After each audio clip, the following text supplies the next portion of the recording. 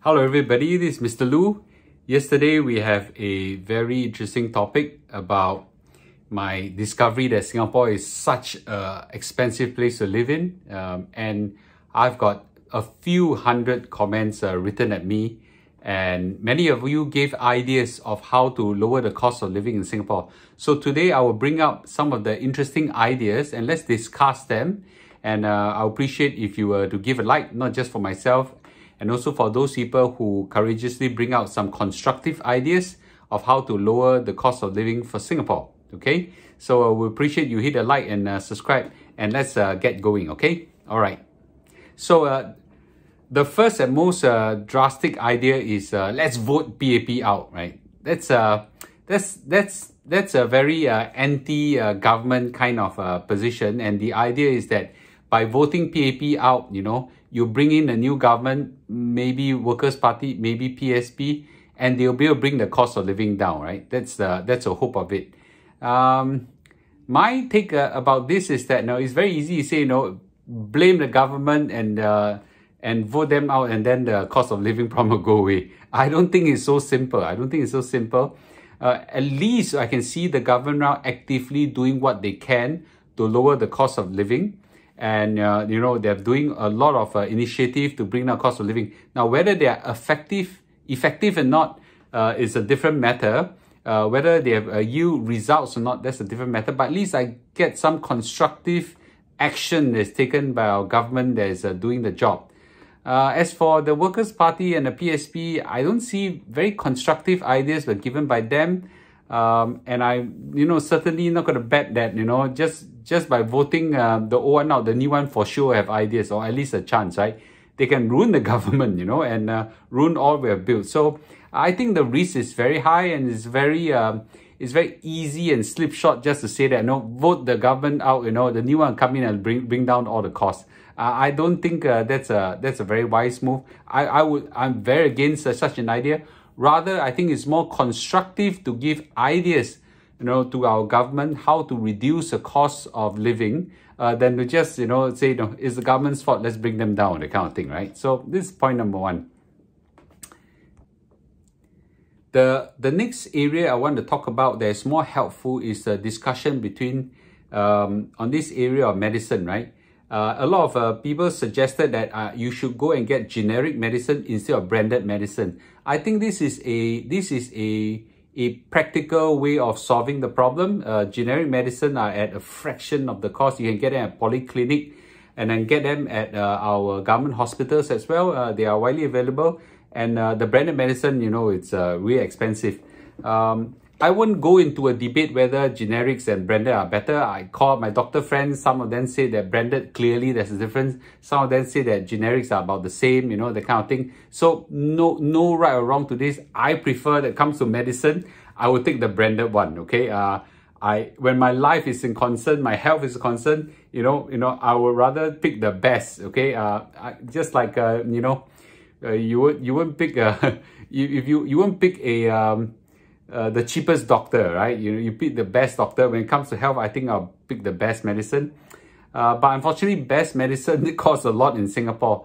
Now, so this is the one that I always encourage people to consider. Go to JB, for example. I'm sure the same in KL and maybe in Malacca as well. You can buy some of this some of this branded medicine over the counter. You don't even need a prescription, right? They are very easy to settle this over the counter. And some people ask me to go to JB to buy the generics. If I'm in JB, why would I still buy the generic for what? When it's only a fraction of cost. Crestor costs about $80 in Singapore, costs about, I don't know, $15 or so in JB. Why do I still go and buy a generic? Maybe cost half the price of the branded. Anyway, my point is that I think that there's no argument there. Now, an area for our health science authority or our government agency to consider is, I think currently there's a limit that you cannot buy more than 3 months supply, okay, from overseas. But why 3 months? Right? Why 3 months? Why the magic 3 months, right? Okay, why not 6 months? Why not 12 months? Why not 9 months? I think we can afford, as long as you buy them from credible sources, it's for self-consumption. Why not buy a lot more, right? And some of this medicine validity is for, for years, right? 1 or 2 years or 3 years, So why not allow them to be bought in bigger amounts for your own consumption, right? So, and on this note, why don't we allow parallel import for medicine, okay? And clearly, these drug companies are fleecing the hell out of us with these kind of sky-high prices. I don't think the government wants this to happen. Why don't we allow parallel import now? Someone argued that, oh, it's because a health science authority or Ministry of Health or whatever wants to control, to make sure that we get the best, don't get some rubbish, parallel importer bringing some fake medicine, things like that. Well, why not we just license the parallel importers? License them, right? Control them, restrict it to 10, 20 of them, but make sure that they fulfill certain criteria. We control all these parallel importers strictly, right? Now, with this, we can bring down the cost of medicine, right? And that will compete with the brands and stop these drug companies from fleecing us Singaporeans, right? So I think that's the food for thought. Some constructive ideas that are given by many of us. I think it's quite interesting, right? Now, on the topic of COE, a lot of you blame the PHV, the private hire vehicles, for the COE prices, right? And I cannot ascertain how true it is because I'm not in the industry. My familiarity with the COE industry is not very high. But I think currently right now, if you are getting a car as a Grab driver, versus get a car for yourself, I think you beat the same class of COE. I think it makes sense for the Transport Ministry to consider right now. Why don't we have a two class of COE? One for private owned and one for Grab use or things like that, right? So I think there's a lot of logic to that. I think it's then you separate the demand separately. A lot of people say that what one of the ways that there are different ride-hailing companies, car hailing companies right now today. You have a few companies. Actually, if you bid, if you want to bid for different car companies at different time, the price is different. Someone suggested, why don't we force all these companies to create an API and create a central app to bid across all these companies, right? Let's say you bid, you see which company is cheaper, like Amazon, like that. Today you want to buy something, they'll list all the competing prices of different companies, right? Why don't we have something like that? I think it's a good idea, okay? And this will force competition to bring down prices. I think it's a great idea. Instead of today, when I want to bid, when I want to get a vehicle, I will bid companies by companies to see which one is cheaper, right? So it's troublesome. I think it's a great idea, okay? Then, of course, the big question is, why do you even need a car, right? Go take the MRT, go take the buses or things like that, right? So it's a lot cheaper if you go by all this, right? I think there are reasons why you need a car. There are sometimes reasons why you need a Grab, and reasons why sometimes MRT and buses are better. I think it's very sweeping to say that the public transport is enough, or if it's enough, why do all the ministers drive?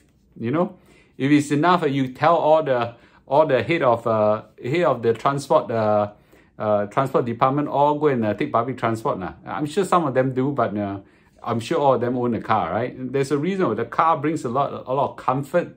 Car brings a lot of convenience and so on, right? So car ownership is still highly coveted, right? So let's hope that some of these ideas, can be considered, by the government agencies to help to bring down the cost of COE and bring down the cost of public transport or private hires, right? So anyway, let's talk about the most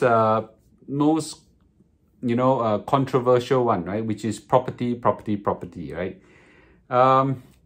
I think let's come to an acceptance that yes, BTO prices, if you get a non-mature estate somewhere out there, a bit far away from a city or things like that, you can get it at fairly affordable prices. That's true, right? And you know, if you want to have the prime and plus one, you know, and that comes with a lot more restriction, inconvenience right now, man, prices will probably be still expensive and blah blah, right? Let's accept the fact that the price to pay for the outskirt non-mature HDB estates is in terms of location, traveling time, and also waiting time as well, right? So all this comes in. It's not that they are affordable, right? They are unaffordable in other areas. You know, it's not just it's affordable in price, but unaffordable in other areas. So some people actually say that the whole problem is right now the whole property market is so expensive.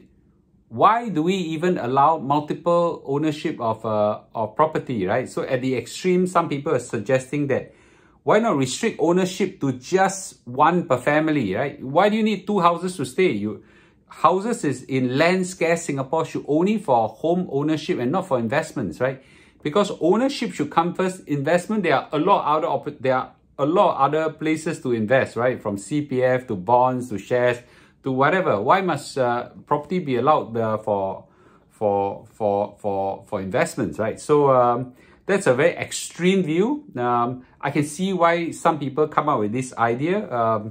So an in-between idea would be, you know, okay, you know, you allow, you know, people to buy two houses, but only in private houses, not public houses, right? So you know, why do we allow HDB owners to own private houses, right? So these are arguments that, you know, when you pull in all these restrictions, you know, you bring down the price drastically, right?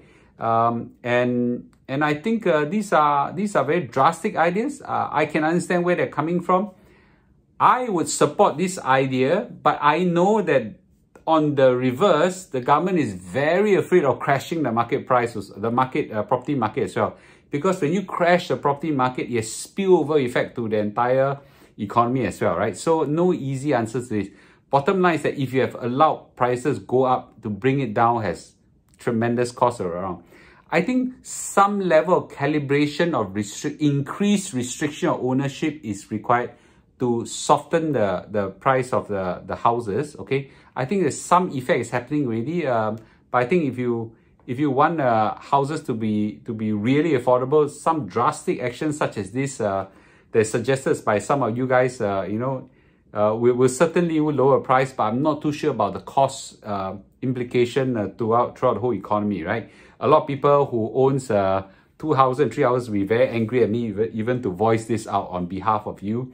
But it shows how emotional this topic is, right? No. So I think increased restriction of home ownership is required, okay? How restrictive it is, you know, we have got some ideas here, you know, for food for thought, okay? So let's take a step back, okay? Let's step back. I think these are interesting ideas that came out from all of you. I think some of the audience here might be from the right ministries to think about this. Some of them are very extreme, some of them are partially practical, some of them are fully practical. So think about this. I think these are great ideas in bringing cost of living down, that we Singaporeans are seriously in need of a quick fix to our inflation problem, right? So anyway, food for thought. You know, if you think some of these ideas are good, you know, please sound off, give a like, okay? These ideas are not as good, you want ideas to refine it, you know, please come up with good ideas. You know, I will take your ideas up and further refine it. You know, I'll rather than just coming out to say, you know, Mr. Lu, you stupid, Mr. Lu, you this, that, you know, not very constructive, you know, or vote the government C, you know, kind of thing, right? Not very constructive at all. Come out with constructive ideas and we can brainstorm ideas together, okay? Anyway, just food for thought, and may you have a great Sunday night, and have a great week forward, you know, and I'll see you tomorrow, okay? See you and goodbye.